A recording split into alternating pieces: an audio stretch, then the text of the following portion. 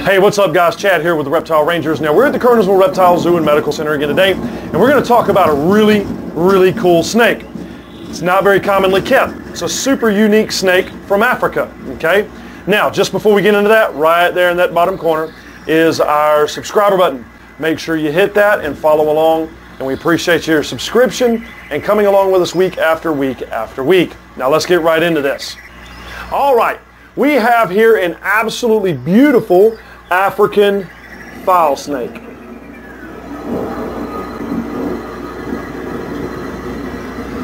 These are absolutely beautiful animals from Africa. Now, one of the cool things is they're somewhat kill scale. This is a nocturnal species from Africa, so they are a non-venomous, a little bit larger non-venomous species from Africa. Now, these guys right here do not require a lot of high heat.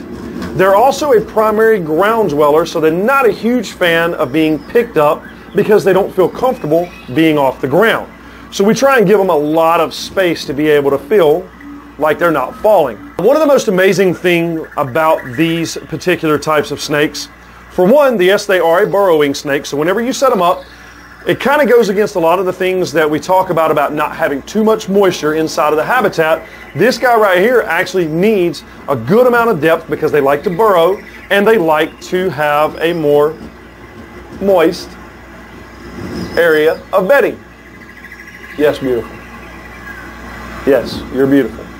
All right, now they get the fowl snake name from the head shape. Let's see if I can get his head up here. From that head shape, that kind of looks like a fowl. All right. It also works really conveniently for them to be able to get down into the ground or into underneath mulch, leaf litter, things like that.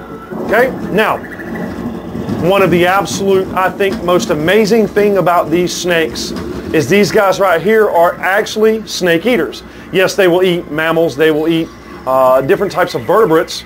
But one of the primary things that they will do is they go after things like, you'll see here, mambas and puff adders and different cobra species, and they'll eat them.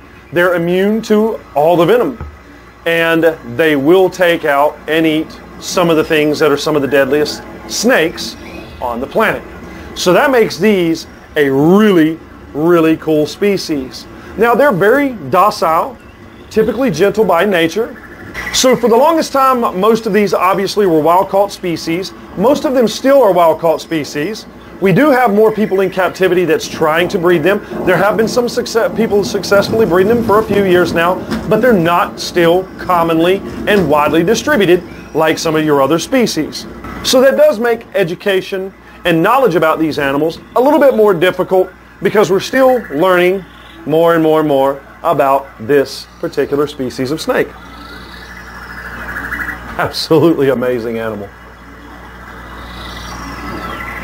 All right, now this is just a little overview of a really cool snake that is not commonly kept in captivity.